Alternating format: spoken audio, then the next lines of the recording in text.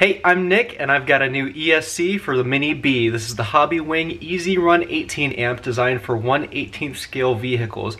And in this video, we're going to take it out of the box and put it in the Team Losi Mini-B.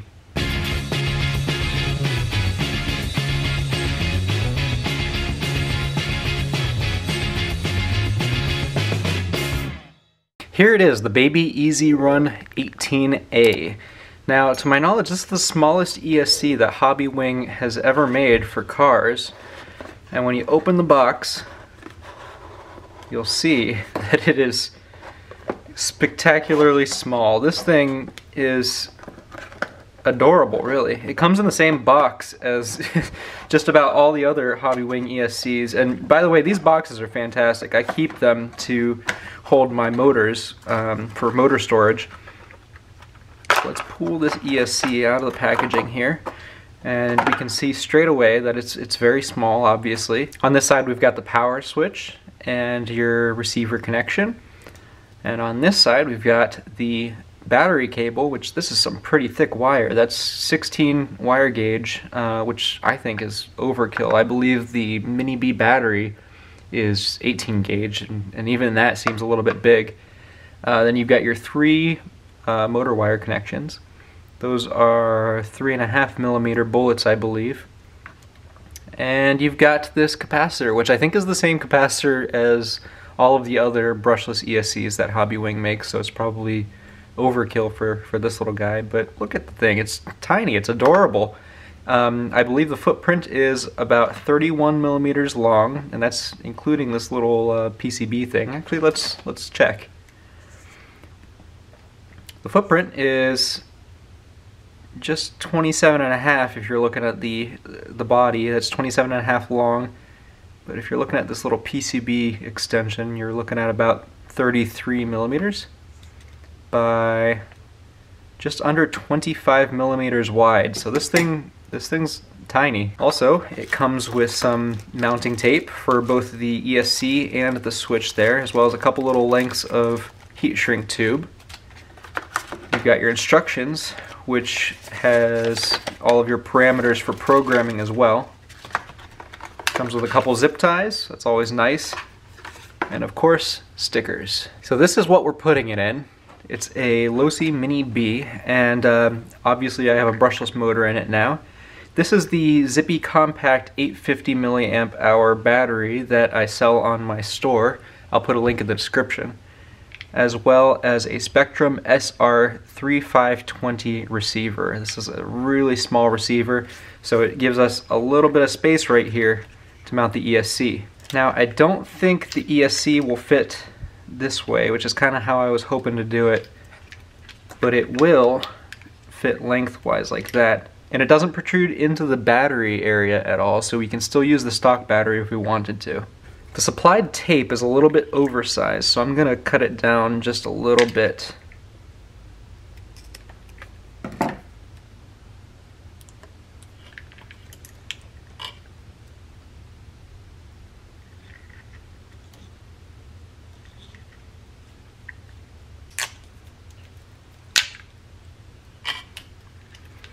I'm just going to stick it right over here.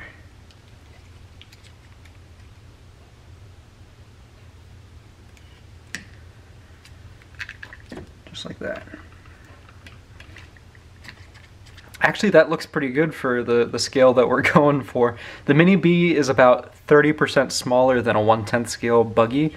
And I'd say this ESC is about 30% smaller than a normal ESC, so I think we're right there when it comes to scale. I used a small screwdriver to coil up the receiver wire. This keeps everything neat and tidy, and it also reduces radio interference.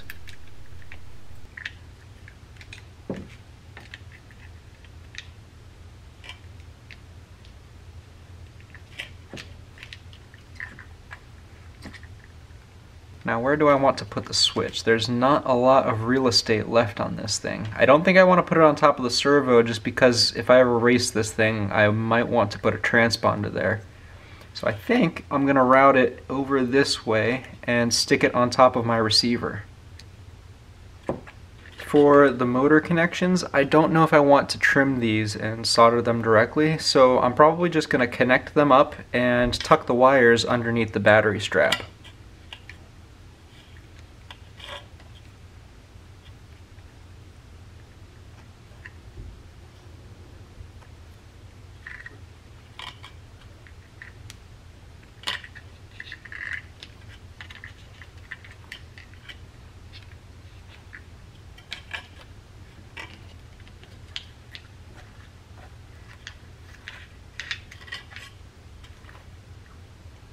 Now the only thing left is to change out this weird connector for an EC2. The first step is to tin the wires. That's coating each exposed end of the wire with solder.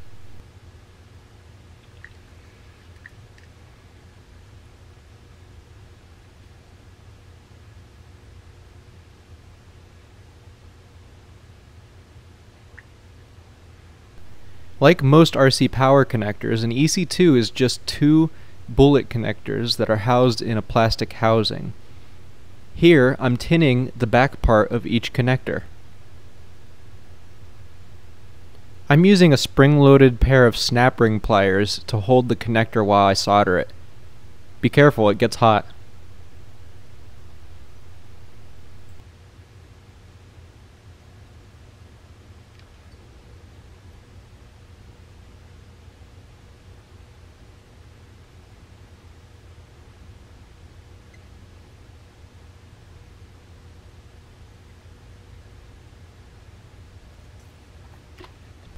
Now I'm holding it with a hemostat and I'm reflowing the solder joint so that I can straighten out the wire.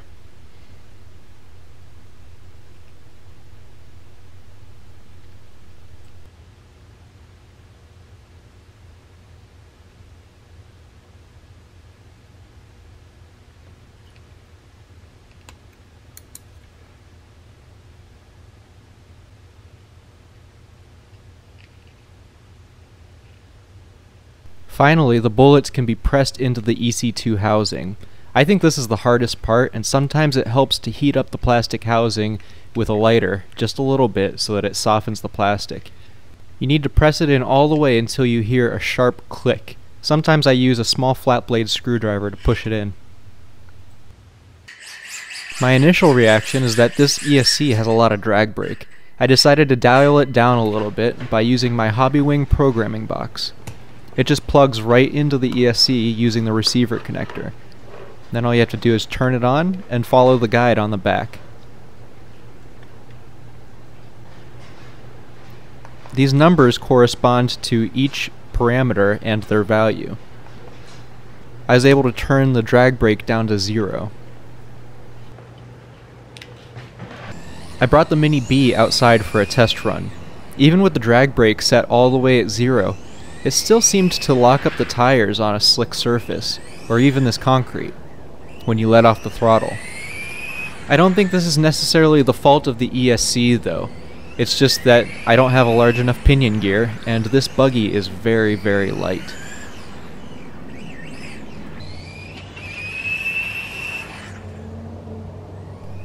On the bright side, this thing is seriously quick. I estimate probably around 25 to 30 miles an hour. I think with a larger pinion gear, it could go even faster.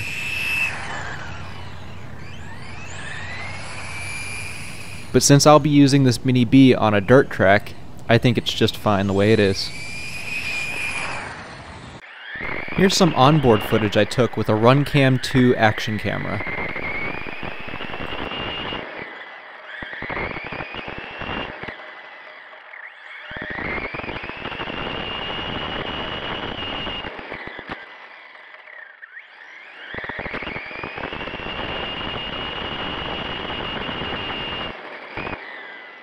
Well, that's about it. This was the Hobbywing EZRUN 18A Mini Brushless Speed Controller, and it fits perfectly on this Mini-B. I don't think it's going to fit as well on a Mini-T just because the chassis is a little bit shorter. You might have to get a little bit creative with how you mount it.